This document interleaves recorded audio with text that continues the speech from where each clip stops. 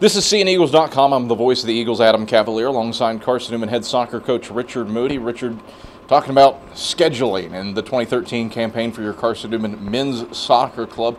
What do you hope this schedule does for your team, setting you up for 2013? Yeah, we've made a few changes from last year. Obviously, we've added 2 more teams to our conference, which we'll see the arrival of Coker and Queens. We're very excited to have them in the conference, and it makes things a lot more competitive, especially just trying to get into the SAC tournament and obviously trying to be competing for the league. You know, I mean, with the boys' schedule, we've made a few adjustments. You know, we had 2 preseason games last year and maybe felt like we went into the season maybe just a little bit underprepared, and so we've made a small adjustment, and we'll be hosting 3 scrimmage games. 1 here and 2 on the road to prepare us and better prepare us to start off the season on the right foot and get players in place. And so, you know, schedule-wise, we've added a few new teams in and around the schedule, and we've seen a lot of new teams on our schedule. But a lot of it is the same as we prepare to go into the season.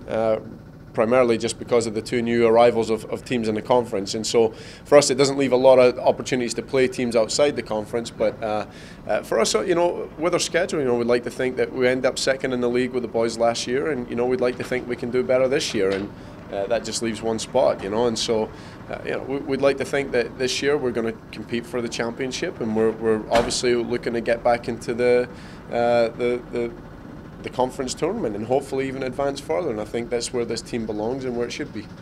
You have to win quickly. That's evident with this schedule. You play 1 non-conference game against Belmont Abbey to start the season, and then bam, you're in against a Wingate team that made the NCAA tournament last year on September 14th.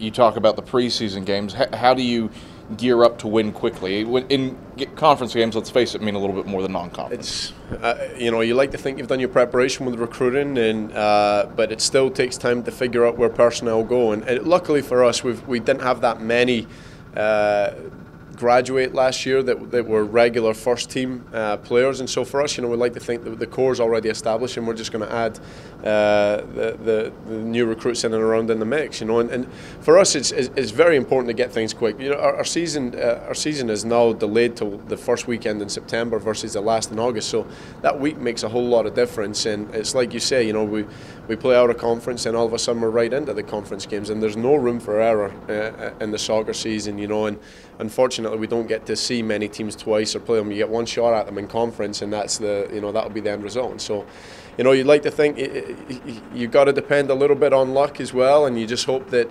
everyone's healthy going into games, and you know, we just can't make any mistakes. And again, that's why we've chose to go with 3 scrimmage games prior to the season, is so we can try and iron out the kinks and make sure going into that first conference game we have the best starting 11 that we can that are healthy and fit to play. So Carson-Newman soccer is known for its promotions.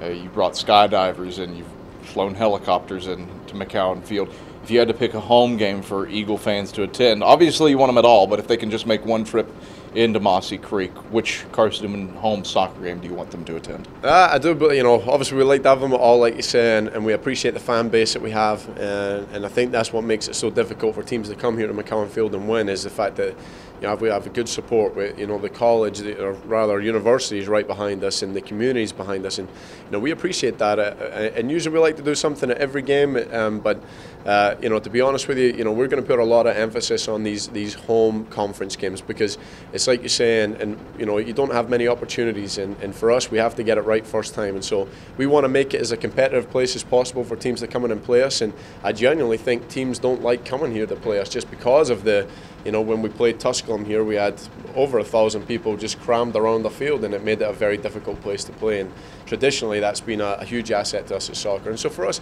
you know, especially all the home conference games, people are going to get to come out and see good matchups and good level of competition, and more importantly, get behind their local team, and that's really what we want. So, Moodie, pleasure as always. Thanks. Carson-Newman head soccer coach Richard Moodie. I'm the voice of the Eagles Adam Cavalier, and this is CNEagles.com.